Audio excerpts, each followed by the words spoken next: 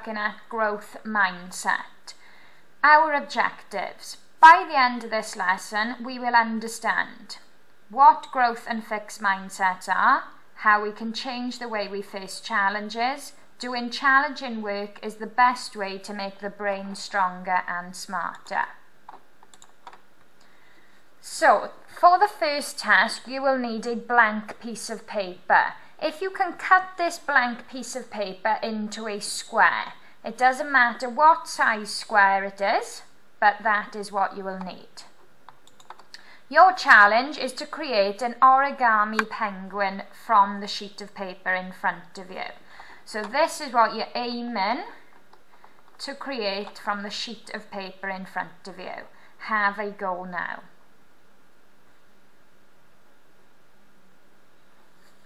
If you need to pause the video to do this, then you can. Okay, so did any of your origami penguins end up looking like this? Have a think of these questions. Did you give up immediately? Did you try and then give up? Did you expect to fail? Did you expect to succeed? So the first task in your booklet is a quiz. If you can open your booklets and complete the quiz. Answer honestly compared to how you just approach the penguin challenge, not how you think you should answer. Don't read on.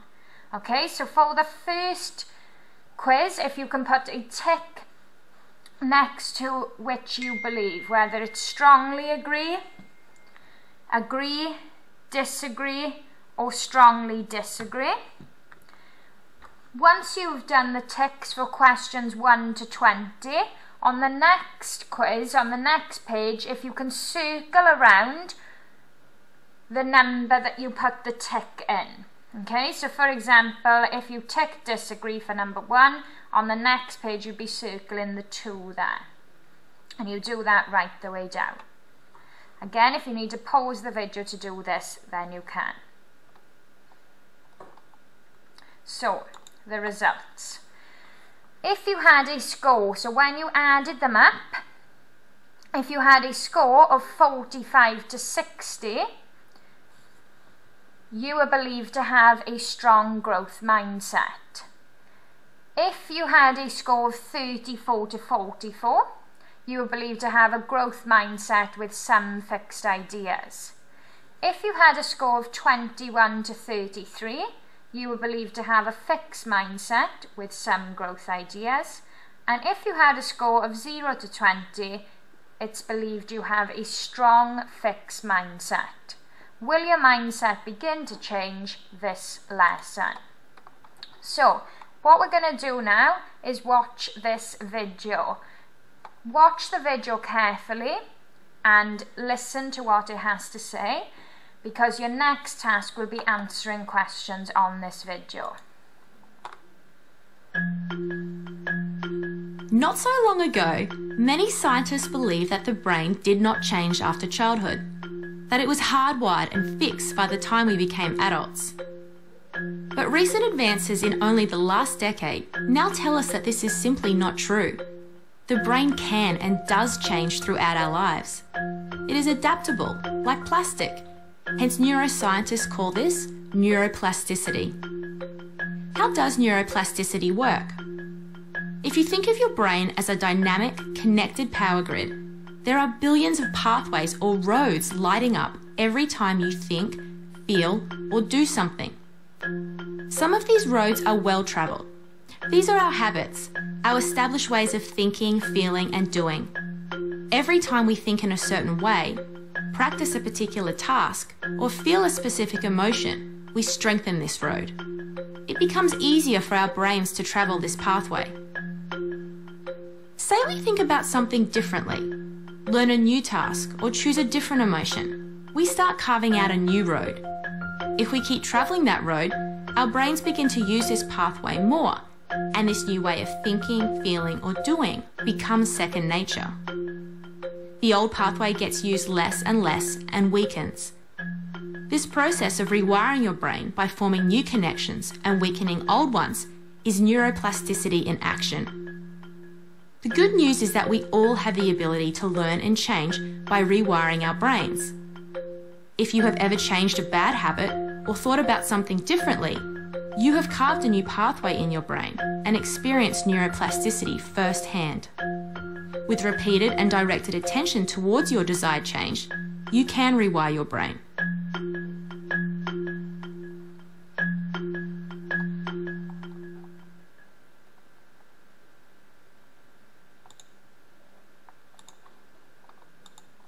Okay, so now that you have watched that video, here is your task. This is on the next page in your booklet. Have a go at these questions. How did the video describe the brain? What happens in our brain when we keep doing something the same way we have done it before? What happens when we do something new? What happens if we try this again? What happens when we change a bad habit or how we approach a difficult situation? So if you pause the video now and answer these questions in your booklet.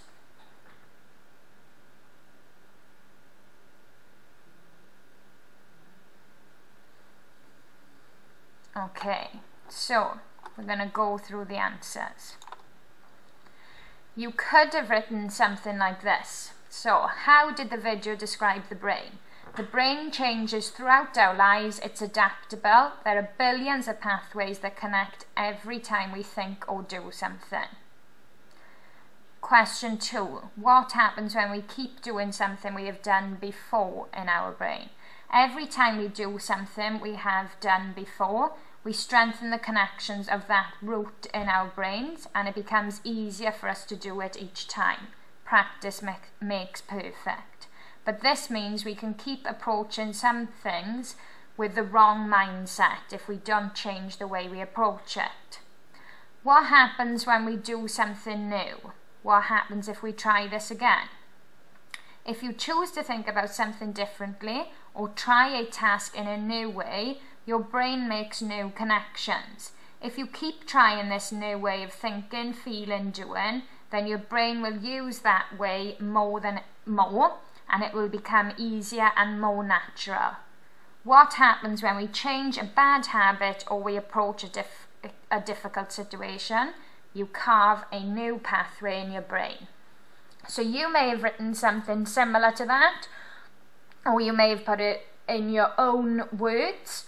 If you want to add any extra sentences from here to your booklet, you can do that now. So, quick summary. This doesn't mean everyone can be really good at everything, but if you're willing to fail or make mistakes when you try something new or hard, you learn from those mistakes.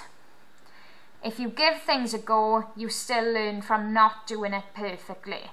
And if you give something a go and you can't do it straight away, it doesn't mean that you won't someday achieve it.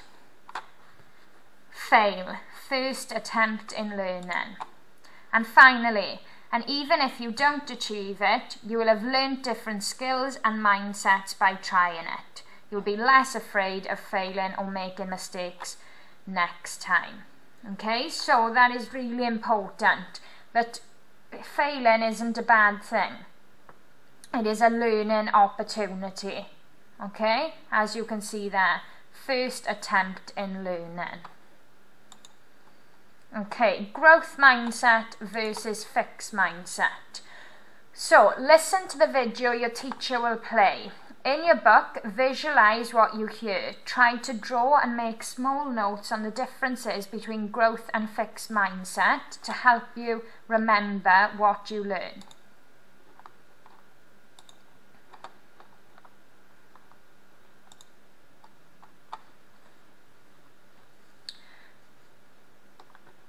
So, if we watch this video, but you're just going to play it with sound.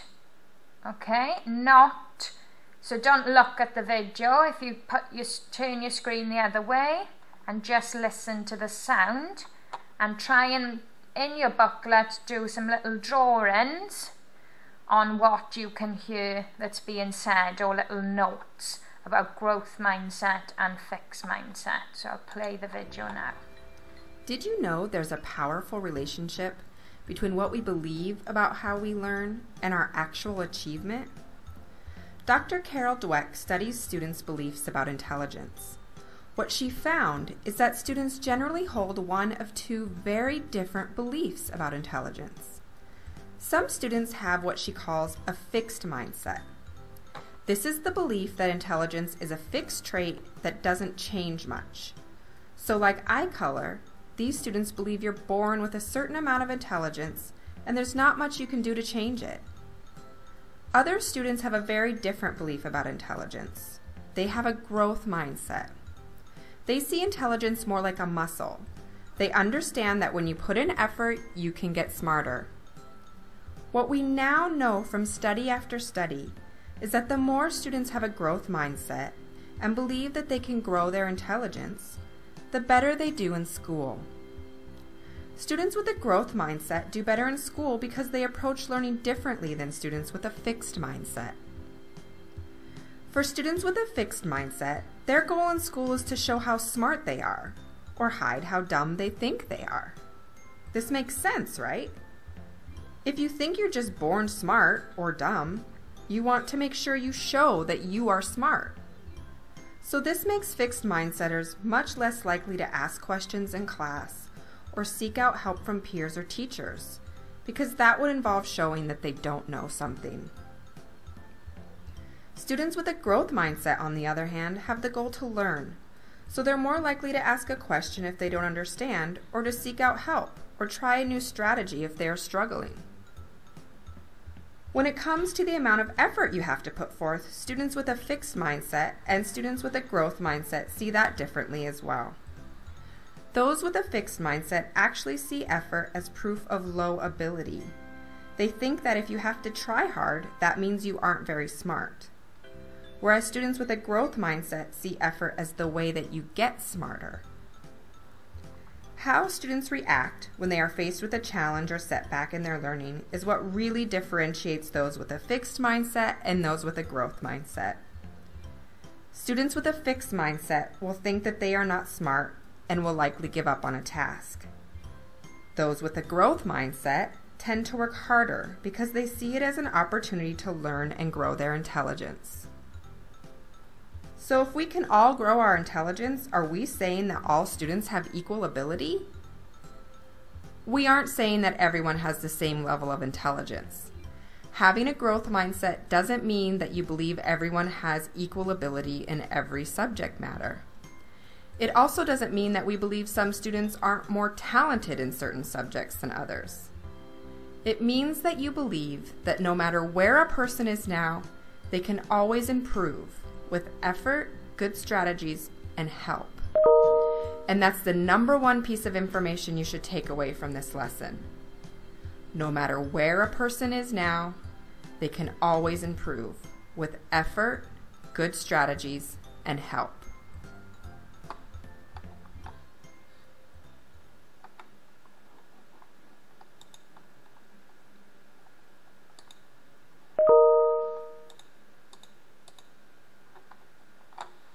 So what I'd like you to do now is think about the visualizations you made and add anything perhaps you think you may have missed. Oh.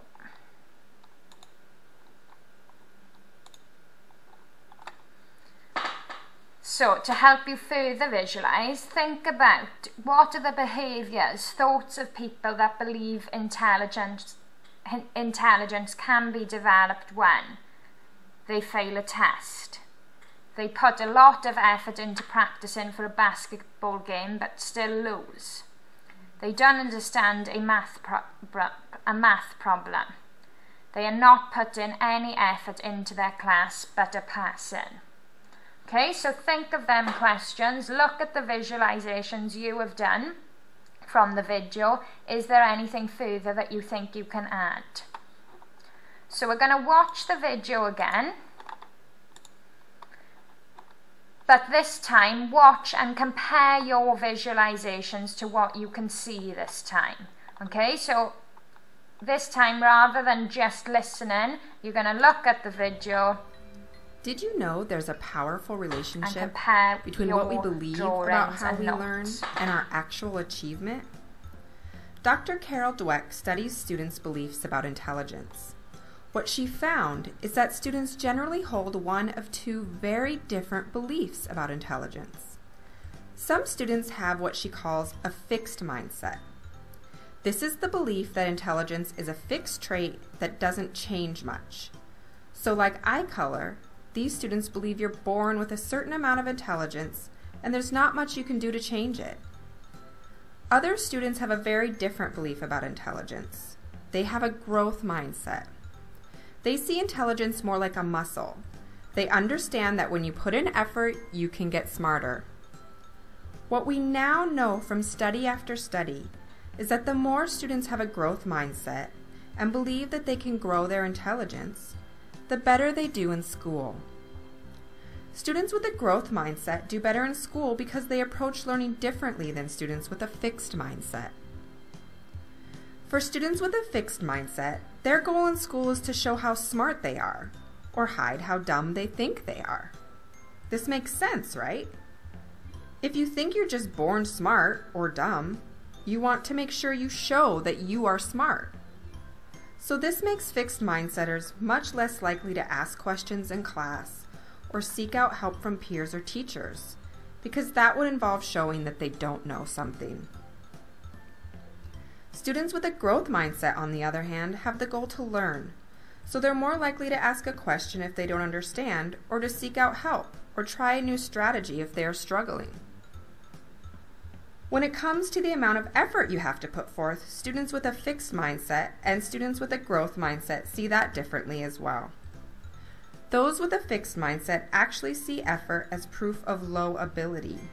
They think that if you have to try hard, that means you aren't very smart.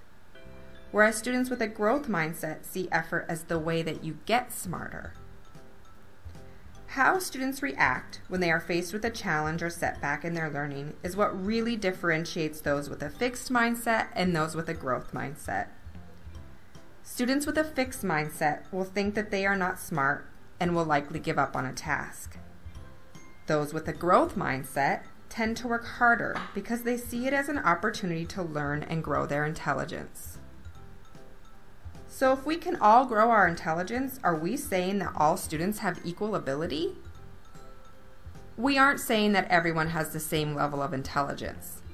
Having a growth mindset doesn't mean that you believe everyone has equal ability in every subject matter. It also doesn't mean that we believe some students aren't more talented in certain subjects than others. It means that you believe that no matter where a person is now, they can always improve with effort, good strategies, and help. And that's the number one piece of information you should take away from this lesson. No matter where a person is now, they can always improve with effort, good strategies, and help.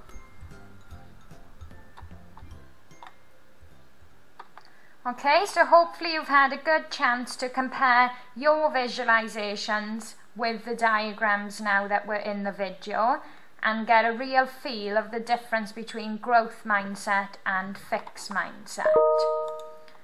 So your next task is going to be writing a message to a friend or a future student about a time that they have struggled and your advice to them. So an example where someone may have struggled: when I was in middle school, I remember struggling with added negative numbers. I had a hard time figuring out what a negative even meant when talking about a number. How can you have less than nothing? I ended up going through many practice problems and continuing to get many of them wrong. I was a very shy kid, so I didn't ask my teacher many questions. My thought was that I had reached the peak of my math talent and it was all downhill from here. I eventually asked my mum about this topic, and she explained to me the basic concept of negative numbers. This helped me understand it a little, but it was still fuzzy to me.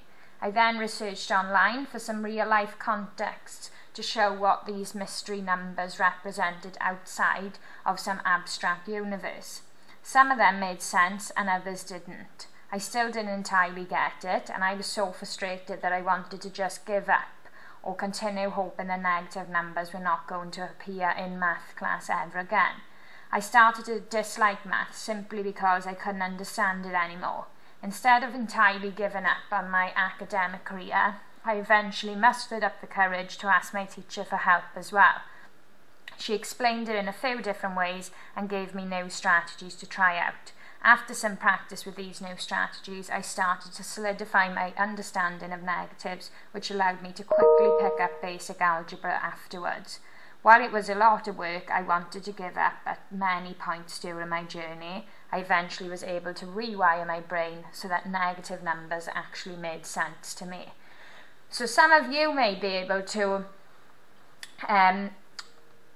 see how this person is feeling, and you may have had similar experiences, whether it be with maths problems or different subject areas. And have a think about, what did you do to overcome them?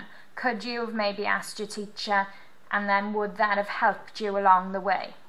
So your next task is to write a message to a future student.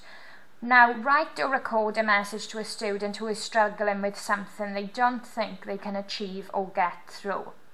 In at least 5 sentences, give them advice on what they should do next time they encounter an obstacle when learning something new, or how to face their struggle now. Use the example on the board to help you. Feel free to be creative as you like.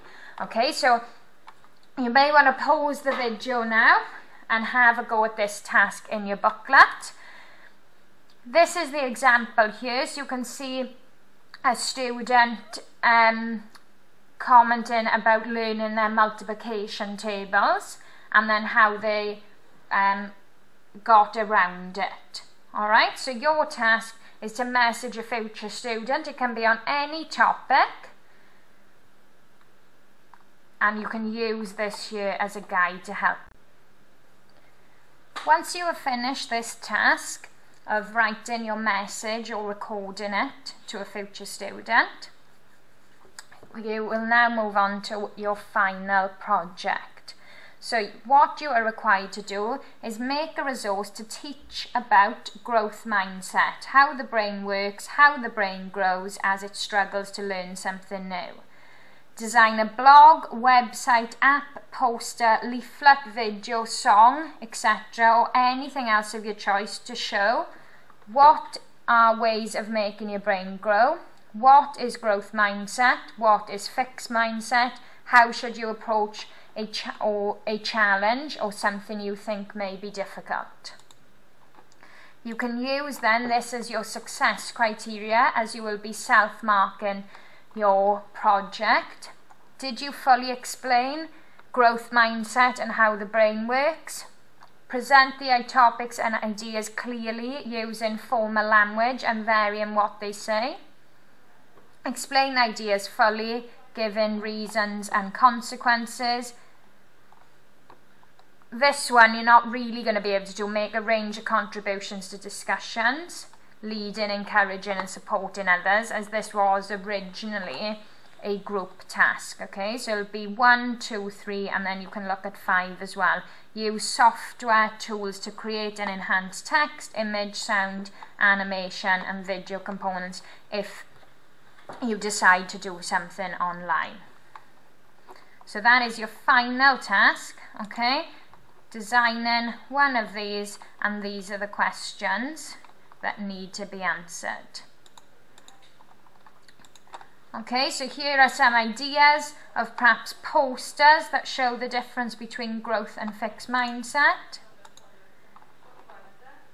Instead of "I'm good at this," try thinking, what am I missing? I give up. Try thinking, I'll use a different strategy. Now that you've been through this lesson, have a go at creating an origami penguin, but this time you'll have instructions. I want the penguin to be a reminder to you that over time and with a bit of help and a positive attitude, everyone can improve. Okay, so you're going to need a square piece of paper again, and there are the steps for you to follow. So if we just have a little look at this quote here. I've missed more than 9,000 shots in my career. I've lost almost 300 games. 26 times I've been trusted to take the game-winning shot and missed. I failed over and over and over again in my life, and that is why I succeed. Michael Jordan, you may recognise him as one of the world-famous basketball players. And then finally, so at the end of your book now, if you complete the quiz again that we did at the start, total up your scores on the second part of the quiz and see if your mindset has changed at all. Think about what type of mindset did you have at the start of the lesson, what did you have at the end? Did your mindset change? Why do you think your mindset did or didn't change? And then finally, a little image here for you, the iceberg illusion. Success is an iceberg. What people see, what people don't see. Persistence, failure, sacrifice, disappointment, discipline, hard work, dedication. So I hope you have learned something from this PSE video. Play it back as often as you need and then use it to complete the booklet.